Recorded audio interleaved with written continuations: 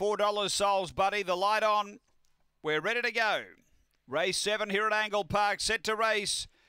And away, Canley Pebbles came out well, showing speed as Souls Buddy. They race to the first bend, and it's a real race on here. Getting to the front is Canley Pebbles by a length and a half to Worth a Shout. A length back, Hot Spartan. 4 away, Coolin' His Sprite. Then Gold Burner. Next, Souls Buddy and Tax Deduction off the back. Canley Pebbles about a half coming after it. Hot Spartan with Worth a Shout. Hot Spartan went around them quickly, took over and put lengths on them. Trying to run on is Worth a Shout, but Hot Spartan too good.